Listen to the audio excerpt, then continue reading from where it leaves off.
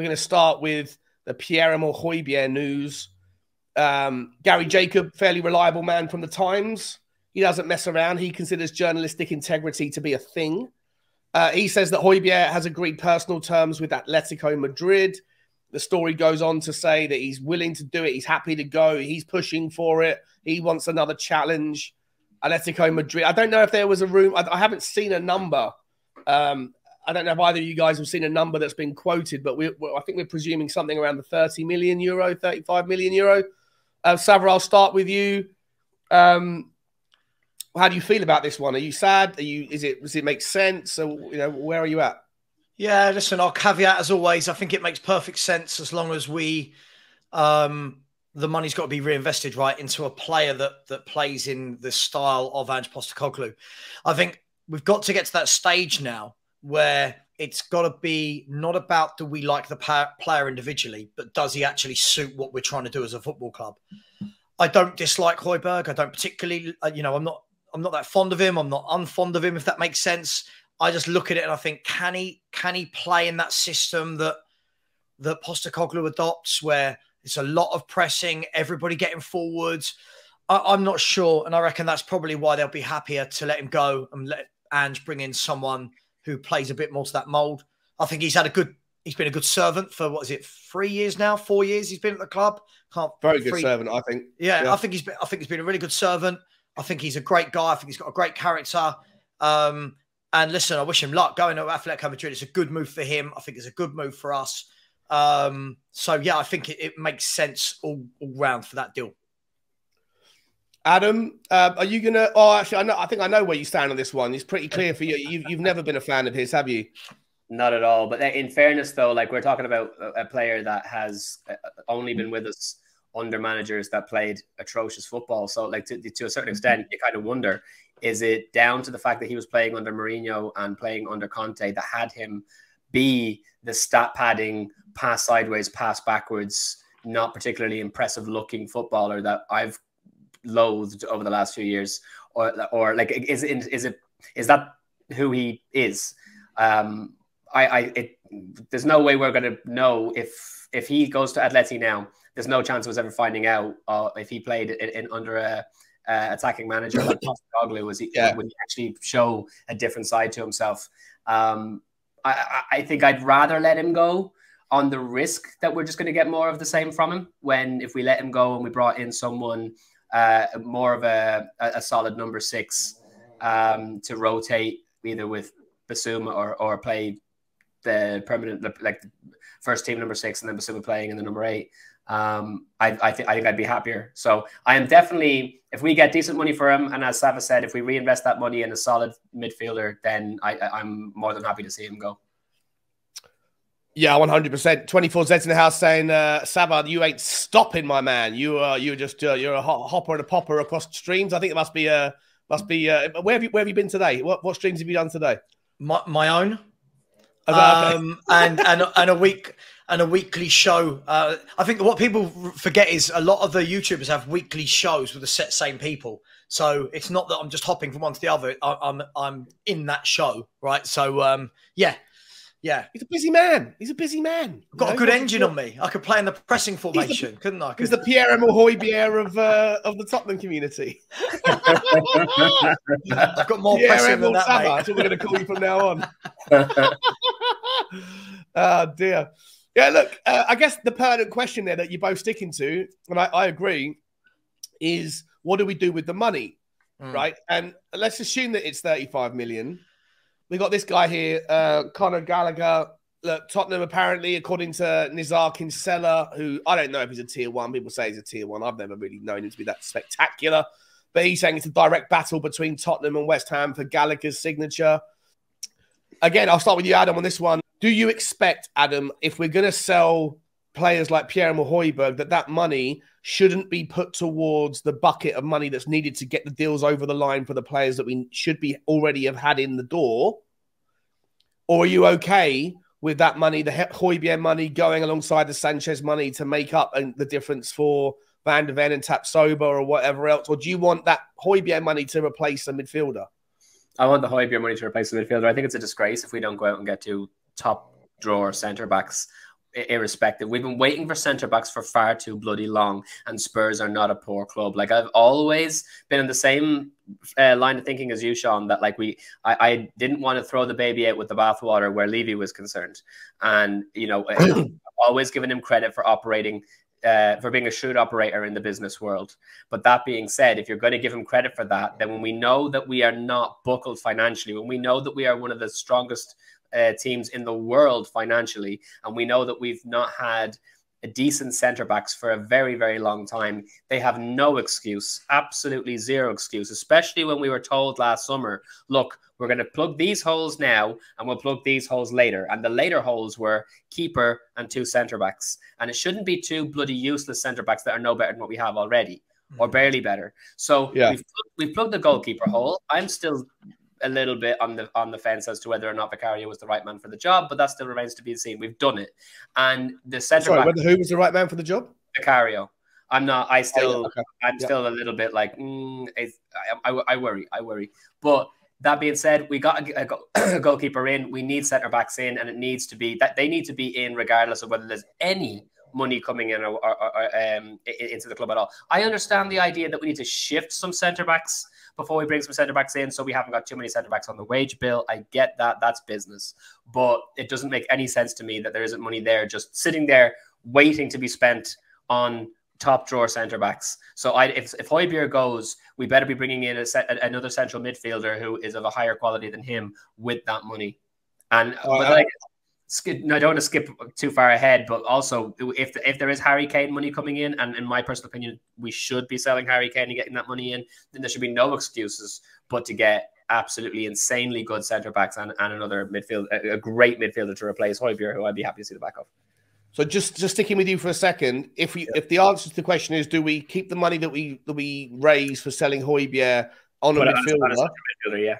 Is Conor Gallagher a guy that you think is worth a straight swap? If we can get 35 mil for HOBJERG, would you be okay with Conor Gallagher being the replacement? I wouldn't pull my hair out over it, but it's not going to inspire me. I think Conor Gallagher is a good player. He's not a number 6. So, I mean, that's not necessarily someone that I think. We need is HOBJERG, so. True. But like you know, with the likes of Skip and Sarr and Bentancur coming back eventually, Basuma can play in the number 8. Like, I think a solid 6 is someone that we require. If Conor Gallagher comes in, I'm like, I think he is a good player. He's got an engine on him as well. He's young. You know, he'll work hard every game he plays in. He can play the press. Certainly could do the press well. Absolutely, 100%. So would I be happy with him in?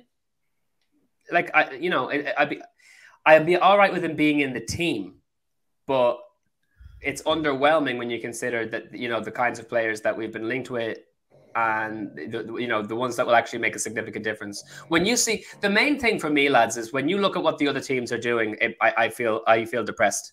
When I look at the midfielders that Liverpool have brought in, I get depressed. When I look at Man City going for Josko Gvardiol, I get depressed. When I look at Man United, you know, bringing in the players that they're bringing in, even Chelsea, who were playing yesterday, and 2 of their brand new players, who is it, Jackson and is it Nkunku, came in, scored goals, as well as Mudryk now actually looking like he could be a second season starter. You know what I mean? His first season with Chelsea might have been a false start, and he could be an incredible, turned out to be an incredible acquisition. All the other teams around us, Aston Villa, flipping heck. Like, I'm so underwhelmed at what we're doing. So would I be happy to have Conor Gallagher in our team? Yes. Is it underwhelming considering what we need to be doing to our team to be competing? Yeah. So it's a weird one. I'd like him in the team, maybe in the squad. He's not someone that I think is a good enough replacement for if we're losing HOBJERG. Yeah, it's an interesting take, Adam. Like, for me, Sav, I think that Conor Gallagher is more of a replacement for someone like Lo Celso than a HOBJERG. I think that Conor Gallagher sits slightly further up the pitch. He's a little bit more creative. He's a little bit more of that kind of that pressing 8 or the second 8 or the 10 or whatever. Someone that could come in and fight for spots with Maddison, maybe play behind Maddison in the Hatate role if he was to come in. But if you're going to bring him in, then I think the most logical exit to replace or to bring in Gallagher for would be someone like a Lo Celso. Don't know if you agree. What are your thoughts on Højbjerg if he does leave? Our same question basically. If he does leave, do you want the money to be saved for a midfielder? And if so, is Conor Gallagher the guy? Yeah, it's interesting, isn't it? I mean, first and foremost, we should never be in a position where we're having to do one in, one out anyway. Do you know what I mean? It should, like, for example, we can sell Højbjerg, buy Gallagher, and then still buy number 6. It shouldn't just be a one comes, one goes. That's where it all falls down. Yeah. I agree largely with what Adam said. I think that the difficulty is, and I know Spurs fans hate hearing it and they just call me negative. When you look at the players that Adam just mentioned there, the problem is they're not interested in Tottenham. There's no pull at Tottenham at the moment. We've got to look. The fact that we're all sitting here saying this about our own club, other players see it. Their agents see it. The owners of other clubs see it. But seemingly, Sapsova and Van der Ven want to come though, right? And we'd be happy with them. I mean, sure, but we don't know if they're happy to go. Do you know what I mean? That there's been so many stories around those two. I have no idea what's going on with that anymore. But when you look at, like, for example, like, you know, we're not going to sign Alexis McAllister when Liverpool are the type of club that are going in for him. We're not going to sign a Szoboszlai. You know, Nkunku, he won't want to come to a Tottenham Hotspur. I think what we've got to do is build to the point where it goes kind of under the radar. And you creep up on those teams, and then if people go, oh, I quietly like what they've done down there for the last year, 18 months. Completely agree. That's when you can then go, hang on, look what we've done. Now imagine you joined us. At the moment, people are joining a complete unknown where they see how bad we are at the back. Let's be fair. They see how bad we are at the back. We see it. They see it. They see that we don't really change the team up much. They've seen how Levy acts in the market. Conor Gallagher... Look, for me, I like Conor Gallagher. I want to be one of those fans. I just say I like him. That means I like him. It doesn't mean I think he's sensational. I don't think he's terrible. I think he does a really good job. He might not necessarily fit what we need, right? Like, I don't necessarily know if he... That's the reason why I asked about Lo Celso. Like, I think that Lo Celso's performance in the first 45 minutes or second 45 minutes of the first game we've seen, it was a bit of an eye-opener that I don't know whether he was putting himself in the shop window, but... Like, maybe there's a player there. Maybe we don't need to make that move, Savvy. You know what I mean? Like, are you just replacing like for like? Are you just swapping one badge to another? I think the difference is with Lo Celso is I don't see him with an engine. I don't see him with the legs. And when you look at the stats for the last 2 years in the Premier League, Conor Gallagher, I don't know the name of the exact stat, but that he went and joined in from midfield more than any other player. So what he does is he actually breaks through that line, gets into the box. So when the ball drops, he is a goal threat. He did it the other night for Chelsea. Yeah, it's a friendly, but you saw it the other night. Whenever they're attacking, he busts a gut to get in the box. And Postecoglou likes that. So is he a great player? I don't think he's a great player. Is he the level we're at the moment? I think that's our level, mate. Honestly, I know people hate me for saying this. I think that's where we're at. I don't think we're going to attract... Like, people just say things in the chat like, just get Amrabat. Amrabat's got Barcelona and Man United after him. Do you know what I mean? Like, why are you coming? I think you made a really salient point, mate, about the sneaking up thing. I think Tottenham have always been in that kind of weird middle zone between where we're acting as like we're trying to be a big club, but we don't really have the ability. Like, we don't have a chairman who's willing to throw the dice financially and take that risk like you're seeing other clubs doing. You don't really have the success to draw upon. You have a lot of other things that are incidental, like the stadium, all that stuff. You kind of, almost like all the gear, no idea a little bit. And yet, if you want to go and close the gap on the likes of Man City, when you see Guardiolas and those guys, like, there's a consequence of being successful. The teams that are the most successful earn the most money. The teams that earn the most money can pay the most money and attract the best players. It's a vicious cycle. Of course, the only way you can break that gap is by flying under the radar a little bit or taking risk. And if Tottenham can't take risk because we've got an owner that doesn't want to do that, then you have to fly under the radar and see if you can scout and go after the unknowns and the kind of the people that are making noises, like what Brighton are doing. Mate, exactly. And just quickly, someone in the chat said, Savvy, you made the same argument about Maddison and we got him. My argument about Maddison was always, if other clubs come in for him, if the other big clubs bid for him, they'll get him before us. but it's been widely reported we were the only club that put in a bid for James Maddison. So I would expect to get that done. If we were up against Liverpool, Man City, Chelsea, I don't. So that was my point. Look, we can talk about how attractive we are as a club. I think at the moment, I look at it and I say, if you're Amrabat, Sean, if you're Amrabat, if you're an Nkunku who's gone to Chelsea, if you are Szoboszlai going to Liverpool, first of all, it's not just about how attractive Spurs are to join. Attraction isn't just about the club. Attraction is about how do we deal with them in the transfer market? How quickly does the owner show that he wants you to come to the club? That's all part of attraction. How much will you pay? Right? So fans there's many variables, and Tottenham seem to struggle on several of them. Right? Yeah, I agree. Fans can say that we're attractive, but look at Van der Ven and Tapsoba, for lack of a better word, for lack of a better choice. Those two could be very interested in Spurs, but surely it's going to become less attractive the more we haggle over paying 30 to 35 million pounds for a player. At what point does the player in that 5 weeks turn around and go, hang on, do they want me? Do you want me? Like, I mean, this goes back a little bit to the debate that you and I have had a little bit ad nauseum recently about who's more attractive out of Aston Villa and Tottenham. Not to get sucked back into it. Like when Aston Villa's chairman is willing to get the deal done and Daniel Levy isn't, I'm not sure that blends into attractiveness. Like, you know, obviously with the failure of Pau Torres, like Pau Torres wasn't attracted to Tottenham for whatever reason, but he was attracted to joining Villa, I think in no small part because of massively the Unai Emery pool rather than the Villa pool, personally.